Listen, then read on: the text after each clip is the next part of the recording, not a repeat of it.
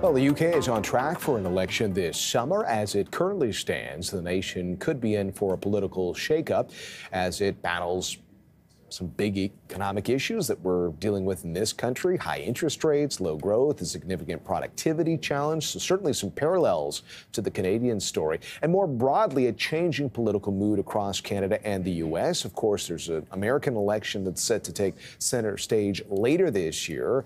We'll see what happens with the Canadian election story. But let's get some insight and analysis on the UK story from David Oliver, public affairs strategist and founder of Minerva Strategy. Good to see you, David. And is that a fair characterization? Kind of similar parallels to what we're dealing with here in North America right now? Very much so. I think there was a lot of surprise, actually, that the election was called, not least in his own parliamentary party. I think there was a lot of shock last week when he suddenly rolled out the front of number 10 and got drenched making that announcement. And actually, that really has been the story of the start of the campaign. It's been a bit of a hapless start by the Conservatives and by Rishi Sunak. He's had quite a few gaffes. You're not going to get very good odds. I don't make election predictions, but you're not going to get very great odds down at your favourite betting shop on a Conservative victory. It looks like a Labour victory, but it's not surprising that we finally got the election. It was going to happen this year. It was surprising that it came in July. And so, if we're going to make a comparison to Canada, where maybe people are having fatigue with the Trudeau government, the fact that we've had quite a few Conservative governments at this point, maybe there's just fatigue over that. 14 years of a Conservative government. 14 years of a Conservative government with many different prime ministers, though. Right. Obviously, Cameron was prime minister for a long period of time, and then we've had the huge period of turbulence that has coincided since the Brexit vote. Inevitably, people get bored of the government they've got, but there's a lot of problems in the UK, and I think the big challenge is for any incoming government, which is likely to be a Labour one. It's not a great situation that they're inheriting. It's interesting because I saw some reporting over the weekend of the United States around how U.S. President Joe Biden describes the American economy, and that even if there's a lot of people who are gainfully employed right now, people don't necessarily feel it in their pocketbook. And Bloomberg had a piece specifically on the U.K.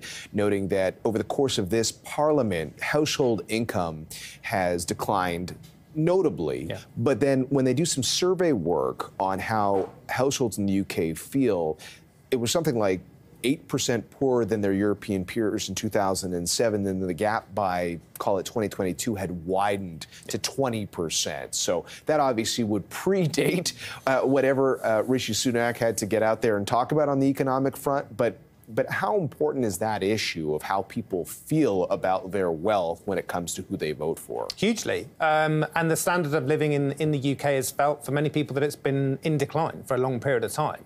GDP per capita has declined, although you could argue a lot of that's down to immigration. But even so, and similar to Canada, even so, it's been at best flat, if not for many people, because of the huge amounts of inflation. And that's been the story of the last couple of years. Massive energy bills. People feel a huge amount poorer in the UK. And so at the end of the day, for the Prime Minister to call this general election, even if on the surface, things don't look all that promising, why go ahead and do that? Well, and this is why everybody was surprised. The one thing that happened on the day that he announced the election is UK have got back to 2.3% on inflation. So that's the best inflation figures they've had in 3 years. That was the only thing, if you wanted to point to anything that was logical to call the election now, that was the only bit that was logical, this idea that things probably aren't going to get much better. There could be an interest rate cut within the next 6 weeks because inflation has come down that much. But there's really not much else. And other than he was going to have to call an election at some point before the end of the year, people still expected it to be autumn rather than now. And what would you say Canada has to think about in terms of how this all might play out? I think there's been a lot of focus on how, look, the Prime Minister, our Prime Minister, was just in Philadelphia, almost putting himself into the American presidential campaign trail. It almost felt that way, sort of positioning for what the tone out of Canada will look like going into the fall. But what about Canada's relationship with the UK, especially now that we have a summer election in Great Britain? Yeah, I think an incoming Prime Minister of Keir Starmer is probably somebody who's going to be more politically attuned to a Justin Trudeau. I think if anything that will probably improve relationships. I think Canada and the UK have obviously historically always had very strong relationships.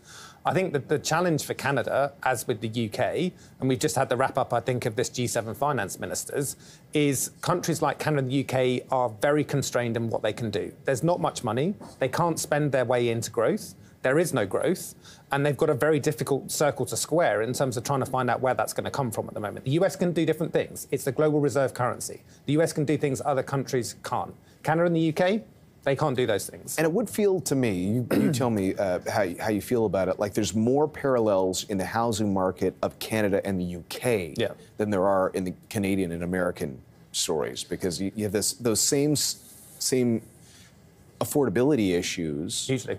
And supply constraints, it would seem, that the UK is grappling with, that Canada is grappling with. And it seems almost odd when you compare geographically the size of the UK with Canada, but the reality is the UK is a much smaller, obviously, geographically, but huge at the southeast of England, but also the other cities are massively overpopulated. Huge amounts of immigration coming in.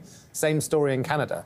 And now we've got high interest rates. And that's going to be a really interesting thing to watch, I think, over the next year to 2 years as people are finally coming off those really good rates they got during the pandemic.